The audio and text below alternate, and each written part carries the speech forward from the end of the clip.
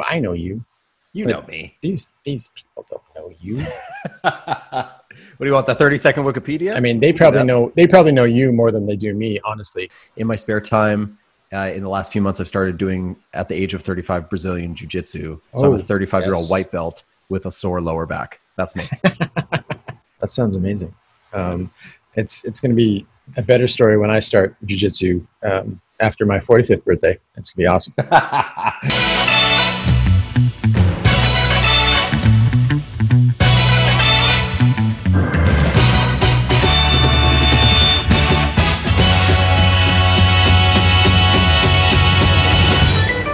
All right.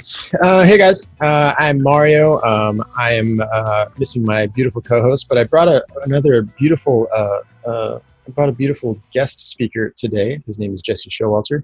He will be on with us on the DadPreneur Podcast today, and we're going to be talking about life. We're going to be talking about work. We're going to talk about the lack of the illusion of balance in life and balance and work and entrepreneurialism. And I've known Jesse for quite a good many years. He's got an amazing YouTube channel, and that has been growing like crazy over the past couple years. Actually, the past year has been nuts.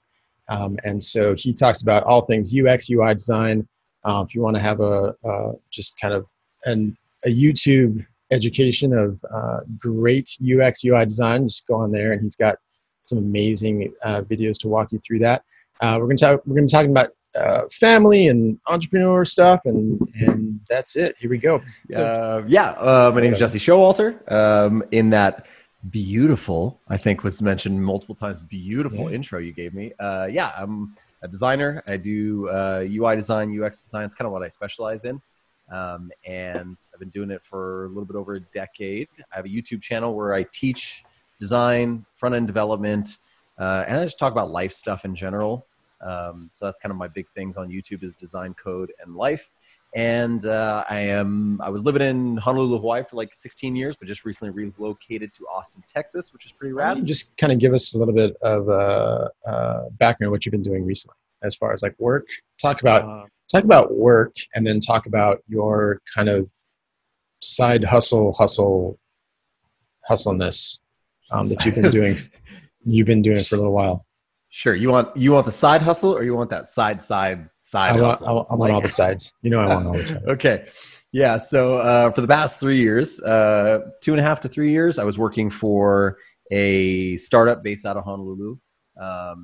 So iOS and Android application, and was kind of like one of the main designers on the team, doing anything, because it's startup world. So anything between UI design, web design, front-end development. Some days I'd be doing animation or, video production, or just all sorts of things. So wearing lots of different hats there. And that's kind of been a consistent trend for most of my life. I feel like doing lots of many things, just because those are the situations I find myself in. But that's what I've been doing for the last 3 years. And I just found out today that job has come to an end. Ooh. So startups they're not a guarantee. So my road has ended there. But what's cool is that simultaneously over the last 2.5 or 3 years, it's like 2.5, almost 3 years ago, I decided to start a YouTube channel and start focusing a little bit more on my own personal brand. I hate that term, personal brand, but more like what type of value could I bring to the world personally, right? Outside of an office or a job or whatever. Hey, what can I just bring by myself? And so it was kind of started out as an exercise in consistency, because I'm a really inconsistent person by nature. So I told my wife that I had interest in doing it. And she said, fine, do it for 2 years and I'll clear the space and the time for you to spend extra time making videos, doing all that kind of, writing content, creating content. And let's see what happens in 2 years without any sort of expectation. So that's what I've been doing, is putting out 2 videos almost every single week for the past 3 years. And at the same time, I've been having a lot of cool conversations with people from the content that I create. So that has kind of been the side hustle, and it's manifested itself, I guess, in a lot of different ways, but that's the main primary road or focus of the side hustle is. Let's just create content that revolves around a specific niche, which is designed for me, and then niche down even more. I want to make content for people who were like me 12 years ago, was at that time reading design blogs on how to use Photoshop. Like people who are just getting into the industry, content's really evergreen. So people just tend to start talking about simple things, and then slowly it gets more advanced, more technical. Whereas all those people who are now still coming into the industry as brand new people, they're like, where do we find all that beginner content? So not that I'm trying to stay with nothing but beginner content, but those are the people who tend to come to my channel they're looking for information on how to get started in their career or tools or skill sets kind of stuff. I noticed that you say niche and not niche. So kudos there. Well, I'm bougie like that, so I'm going to go ahead and say niche. Yeah, you are bougie. So you're just focusing on that newcomer, the kid coming out of school, or the kid really wanting to learn how to code, the not even kid, just the person that is really just new coming into that space. With that, why did you really want to just completely focus there? Is there a deeper reason for that? Do you like mentoring? What's the kind of like cause? Yeah, I like mentorship. I like, anything that's like relational learning. I'm really horrible at, a few things. Number one, it's hard for me to learn things unless I get my hands dirty, get my hands on, and start out doing those bare bones basics. Like basics is what is super important to me to get going with anything. And I also had some pretty awesome people like yourself who spent some time with me early on, because you were like, one of my mentors, like the person who took any little amount of time and sat down and went, open up Illustrator, try to draw a freaking Bezier curve and try to put text on that path. Like what? And so I think that and we were just talking about this, I think before we even started recording the podcast, but like getting up to speed on something is the hardest part of that learning curve. It's a really steep curve to understand basics and fundamental design principles and how to use the tool and how to understand. It's like walking into a room where everybody's talking about a topic and you just feel like such a schmuck. I hate that. I don't like that. Even in real life, when I see somebody walk in a room and they feel so out of place, they're the person I want to go talk to and go, welcome, come on in. Can I explain this to you? And I'm, like I said, I'm 35 years old, first time ever doing Brazilian Jiu-Jitsu. Like when I walk into a room, I'm like, I need somebody to teach me how to tie my belt. I know I'm 35 and I'm capable of doing stuff, but this is a whole different world. Like, or like when you walk into your first, training session of jiu-jitsu, it's like, is somebody here going to explain the rules? Can I pull hair? Can I bite? Can I punch you in the throat? What is allowed here? How much blood can we actually get into? Exactly. But and thankfully it's like, that is a space where that's just part of the culture. It's really cool to see like that people welcome you in and say, here's how you do this. Here's how you tie your belt. Here's how you bow before you get on the mat. Here's why. And it's like, where is that in the creative space? Everybody's so busy doing their own thing, building their own empire, doing their own thing. It's like, is anybody turning around and going, I remember what it was like when I was waiting tables and using a Filipino bootleg version of Photoshop 7 to try to make junky band flyers. That was the best bootleg. Best time of my life, right? Yeah. But it's like, but how helpful it was to have anybody even offer me some sort of expertise, time, or even encouragement. Like, hey, this sucks right now and you're using way too much drop shadow, but we all do that, bro. Just keep going. Like, can't tell you how helpful that is. You have too much drop shadow here. Let's just stop. Like, stop that. Hey Jesse, you don't need to put grunge texture on everything, right? Like, oh, okay, that's helpful. Not everything should be rusted and dirty. Exactly. Sometimes just text. So I tend to I revolve around those people, and it's like I think that's the most frustrating time. It's when a lot of people bail. Like, I've taught a lot of people how to play guitar. It's the biggest time for people to bail on learning how to play guitar is, one, if they have a cheap $50 guitar where the action on the string is too far away from the fretboard, it's really hard to press your fingers down and make any sort of music. Yep. So if they just had a little bit more of a decent guitar to work with, it'd be better. But then also they just need somebody there to encourage them. It's really just muscle memory, but it's about somebody going, all right, show me that G chord again. Oh, that's really good. yeah, no, it sounds like garbage, but no, you're doing good. You're making good progress. Oh, your fingers in the right place. Yeah, Do good. just keep going, you know? How has life changed over the last, so you said 3.5 years ago? It's like Is that 3 when you started? years. Yeah. I remember you telling me, I'm gonna start doing this. And then I remember you said, hey, I filmed my first 2 YouTube episodes this week. I was like, oh, right on. And Yeah. How'd that go? I remember those episodes. I was like, whoa, all right, cool. You know, Whoa, these are brutal. they're amazing.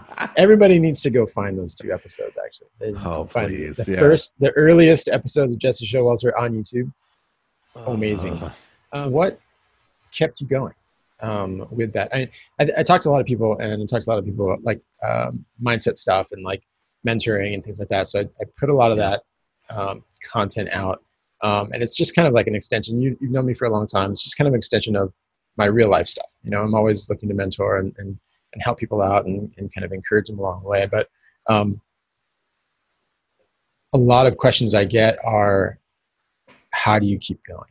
Like, nothing's happening. How do you keep going? So what was the impetus to kind of like keep putting out those videos? And I love that Amy was just like giving you 2 years to like just hammer on it. That must have been just so encouraging, and just like that I love it. I love how much of a partnership you guys have. And I would love to have her on here at some point too. But yeah, she's amazing. I think actually the answer kind of aligns with who she is and what she does, which is accountability tends to be the thing that keeps me on the line, keeps me going. So telling somebody I'm going to meet them for coffee at 6 a.m. and promising them I'm going to be there, all of a sudden there's weight to my actions. There's weight to my goals, right? Similarly, like I could just say like, yeah, I'm going to try to make a couple, but then after I've made a couple, I'm off the line. I'm off the hook for making more and continuing on. So telling somebody, hey, I'm going to do this for 2 years and keep me accountable while I do it. She's the first one to rib me and say, are you like, why aren't you making a video this week? I mean, I can't tell you how many times she said that. And I've said, like, well, I'm tired, or, oh, there's too much noise at the office while I'm trying to record. She's like, stop whining and go find a different place then. Like, what you said you were going to do this. Do you actually want to do it? Right. So like setting yourself up for success means setting yourself up for critique, in my opinion. I'm weird. Like I'm the type of person that like, if I want to go run, buying a new pair of running shoes motivates me, because I'm like, I have to earn these. Like I just spent like $60 on these running shoes. Like I can't just leave them sitting around unused. It makes me feel guilty to not follow through. So I'm more apt to follow through if I put roadblocks in place of accountability. That's just me. If you go all in on whatever it is you're doing, right, and you tell people, and you have a financial investment like shoes or whatever it is, and the more you kind of set yourself up for, basically you set yourself up for failure in a glorious way, right? So it's like the more setting yourself up for failure that you do, I think the better you're going to, the more success you will probably have, because there's so much social weight, there's so much personal, there's so much personal weight on what you have to do that that you want to fully follow through, and not just for yourself at that point. And then you're 2 videos in, it's like, oh, I already did 2 videos, might as well do 2 more, and let's see what this looks like in 6 months. And oh man, I'm hitting the ground running now, like put yourself in a position to embarrass yourself. Like that's, for me, that's one of the most motivating things. Like put it out into the Twitter sphere and all on social media. Tell all your friends, here's what I'm going to do. Expect this from me. And then when you don't, like, you're ashamed to walk in the room on your date that you said you were going to accomplish that and go, oh, I didn't quite get there. So it just makes you think every day. Like, my goal is to launch something in the first quarter. I have like a plan to launch something in the first quarter of 2020. Well, when January 1st comes, I'm going to put it out there and say, guess what's coming on this day? Would you like to sign up? Pre-sale, like pre-orders are open and they're available. And all of a sudden people are going to start putting money and buying something and pre-ordering something. Well, now I'm really on the hook now, and I won't be able to let people down because there's money involved. There's expectation involved there. So it's so easy for me to be lazy. That's probably one of the biggest things I battle with is being a perfectionist and never putting something out there because it's just not good enough versus challenging myself, making other people expect things from me and launching with a minimum viable product of whatever it is, and then just tweaking it and refining it after. So, you want to make something perfect, you'll never put anything out. And so like, just tell everyone, embarrass the crap out of yourself. That's very good. Talk about your transition from, because we share a lot of similarities as far as like our perfectionism and just our lack of, I think, I have no desire to work super hard, and I will be honesty. I would love to be, and I think I called entrepreneurs like the laziest people ever, because like we don't want to really want to go anywhere. We don't really want to do what we don't want to do. But when we are doing what we do want to do, or we are working on our own thing, then we're just nonstop 24/7, all about obtaining the goals that we want. Talk about your first 10 videos and talk about like the mindset of like done is better than perfect, and like putting it out instead of like polishing it, like talk about that kind of like mindset, how you went through that. I couldn't tell you like when it was or what it was or who it was that I heard it from, but it was basically like, just hurry up and make your first 50. Like make your first 50 videos so you can just get past it, put them behind you. Yeah. Put all of your effort into it, because every ounce of blood and sweat and effort you put into that, you're going to learn from that, right? But understand that like you're not going to base your future or your career off that first tranche of work that you do. You just have to get through it. You have to get like past that point. I mean, I had never edited a video. I had never opened up a video editing software. I didn't know that. Yeah. I mean, I think maybe I had to use like iMovie and drug a few things around, but it was like, now you're going to make stuff for YouTube. Now you need to learn like how to put in those end scenes and what cards are and like write a description. I was like learning everything. So I would spend like just hours and hours and hours researching and reading, like, what am I supposed to be doing here? So I just started because I was told, and I think at some point you just have to choose to believe. Right? You can hear something like a million times, but at some point I had to choose to believe that this was a viable path forward, and just had to trudge through the mud for a little bit until I started getting my wits and my bearings about me. So that's why if you watch those first like 20, 30, 40 videos, they're like, I'm really awkward. Like I do the thing that everyone says not to, which is constantly look at myself in the flip out screen. I'm like, I'm repeating myself. I'm so redundant and awkward. I think what I realized about myself was that I was trying to be like other people at first, and I had to work towards being myself. So now she actually made the observation. She's like, I watched a bunch of your videos, and the first 10, 20, you're very weird. You're very strange. But everything after that, you're like, what's up, everybody? I'm Jesse Showalter, And she's like, what happened? I'm like, I just got comfortable in my own skin. I just realized like, you know what? I'm going to stop watching other people's videos and trying to be like them, or try to reverse engineer their success, obviously, and be smart about it. But I'm just going to be me. And me is energetic. I talk with my hands. Like I think fast, I talk fast, I move fast. Like I tweak constantly. And I've had people write in the comments, like, is that really you? And I'm like, just ask my wife. She tells me to chill out constantly. And I'm like, I just got comfortable after a certain amount of time. And that did so much for me in my motivation. Cause then I didn't have to, there's one thing to like prepare a camera and gear and lights and set up to do something. There's another thing to prepare yourself to act like somebody you're not. It's so demotivating. You don't want to do it. It's like, I don't want to do this. I don't want to go there. And so I just wasn't filming videos, and then it just clicked, and I was like, I guess I'm just going to be me. And I was like, oh, this is easier, way easier to make content. And when I'm not so overly self-conscious. So as your channel started growing, when do you think things started kind of meld for your content? Like, I know your content has kind of ebbed and flowed. It's kind of like, not niche down. It's just, I think you found your groove at some point where you really knew who you were talking to and what you're going to be talking about. Like, when did that start happening? Was that around the same time? I think that was around the same time. Like I just, there's a lot of strategies. And when you're first starting out, you're reading everything and you're watching everybody else's YouTube videos about making YouTube videos, which is the stupidest thing ever.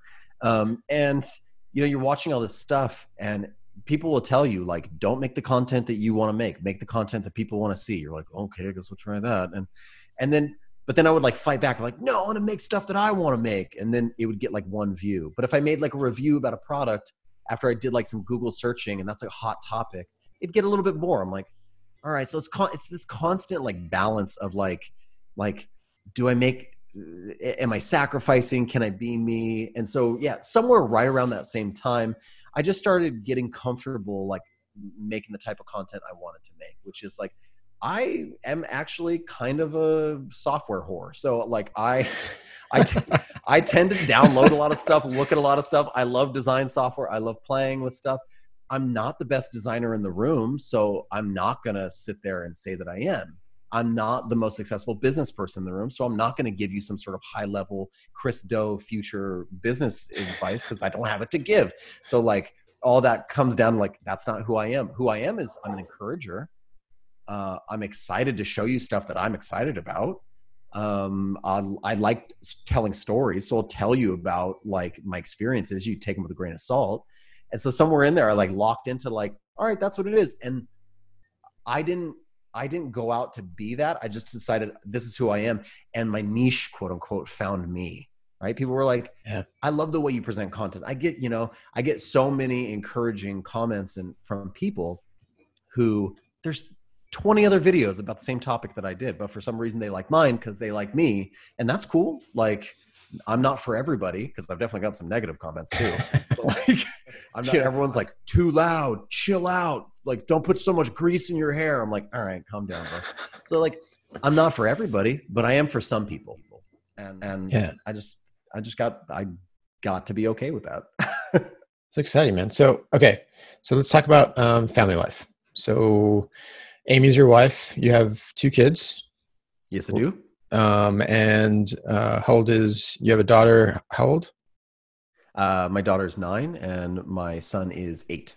Yeah. Oof, are they still battling? They are awesome. They are amazing. And they are homeschooled. So they're obviously slightly socially awkward. Yeah. But in like the best possible way, they're really fun. Like I took my son out today for like some guy time. We had lunch, had an In-N-Out burger and just talked about Fortnite, the stuff he's into. And like, it was great. And my daughter loves to read. She's super smart. She'll read like 500-page books in a weekend. So they're cool. They're fun to hang out with. Yeah. And I work from home and my wife homeschools them. So we spend a lot of time together as a family, which was really like my hope and my goal for this season of our life was obviously I have stuff to do. Obviously I have to make a living, but I want to do that in and around in context of my family as much as possible. And it's been working out really great. You've shown your office on your channel. And it's like what, 20 yards from your house or something like that? Yep. It's I could throw a pebble at my back door to my house.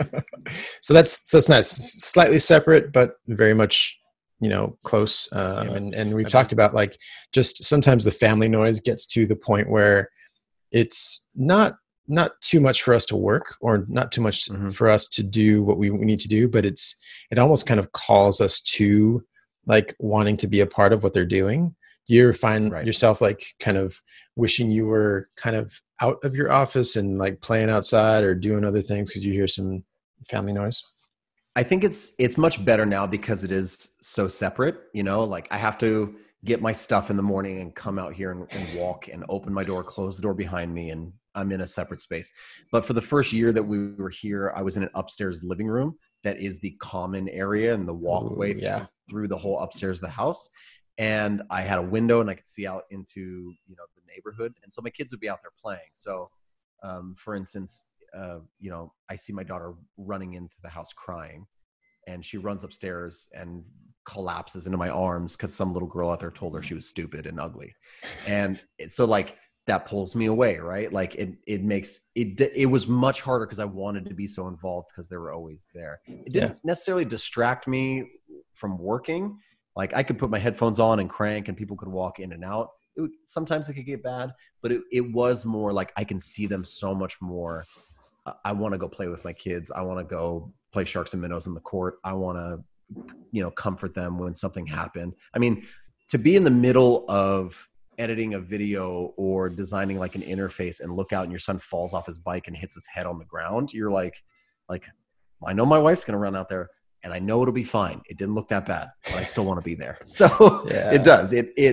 There's a give and take there. And I think this has been a much better situation because they can come out to the office and interrupt me and sit on my lap. And, my daughter likes to sit on my lap and help me design stuff, but then they leave and then I get a lot more time. Yeah. With this recently new arrangement that you're going to be having with work and things. Yeah. Very recent. Recent. Fresh. So fresh. Not even scabbing yet. You kind of just skin that chin and there it is.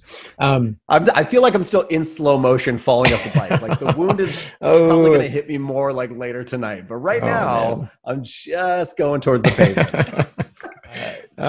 Jesse and I actually used to work together at a small little agency in Honolulu for a short. Well, I was there for a very short time, as the ship was kind of sinking.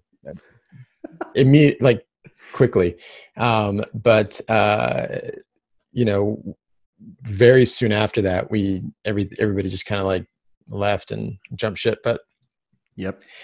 So we've been through this place before kind of together, which is funny. A few months ago, it was more than a few months, almost about a year ago now. Okay. You were creating something new that you had to kind of put an end to because it kind of conflicted with your full-time job.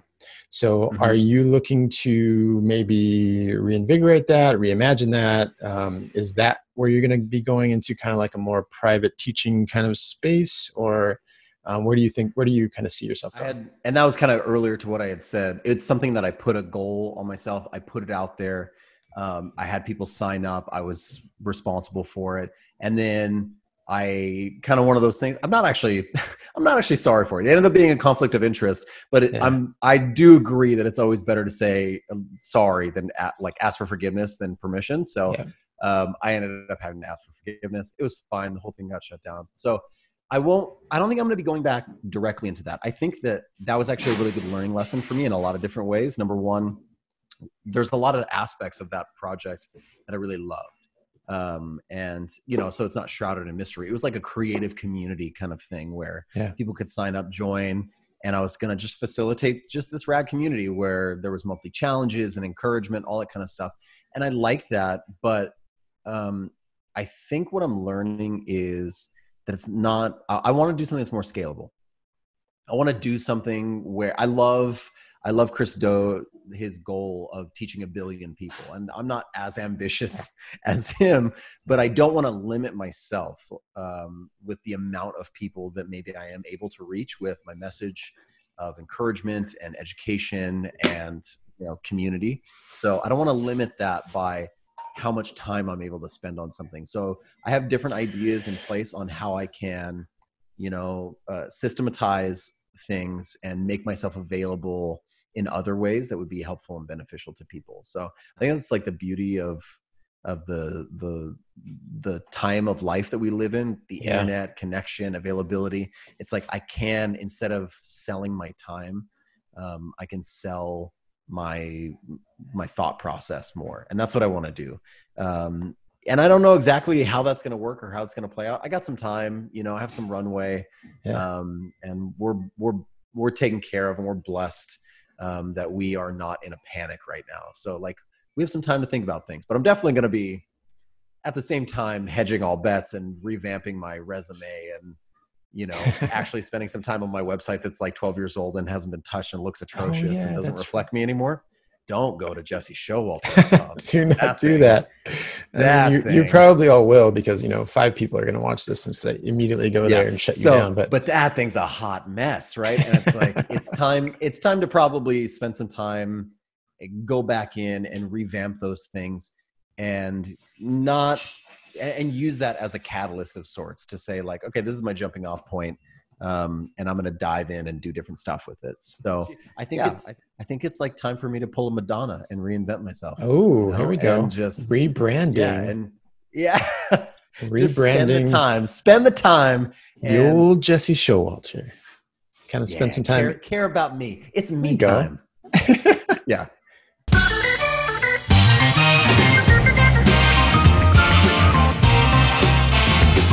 Talked about a little bit about jiu-jitsu. When's the last time you met somebody and the day that you met them, they were like, totally lost my job today?